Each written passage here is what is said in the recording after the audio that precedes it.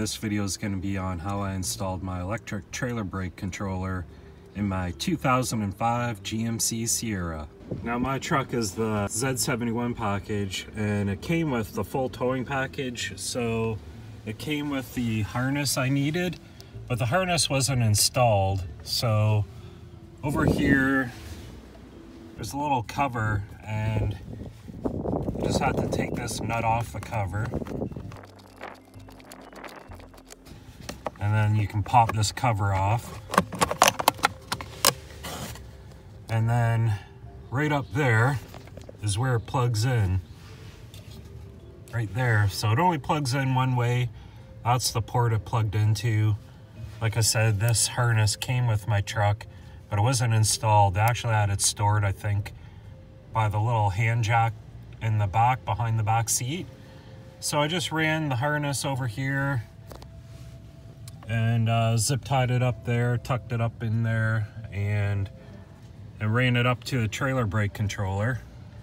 Now you can see I got my trailer brake controller mounted pretty level. So to make these connections, I went from the blue on the factory trailer brake harness to the red wire on the trailer brake controller and the white wire on the trailer brake controller to the black one. The blue goes to blue on the trailer brake controller, and then the black wire goes to the red wire in the factory harness.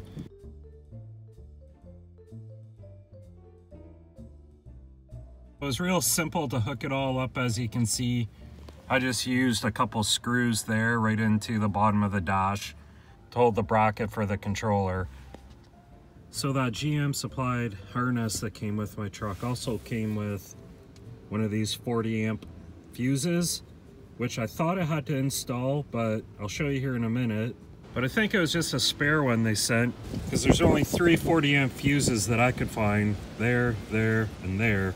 So one of them also does your trailer brake power, so it's pretty nice that they send you an extra one, and I'll just keep that in the truck in case I ever need it.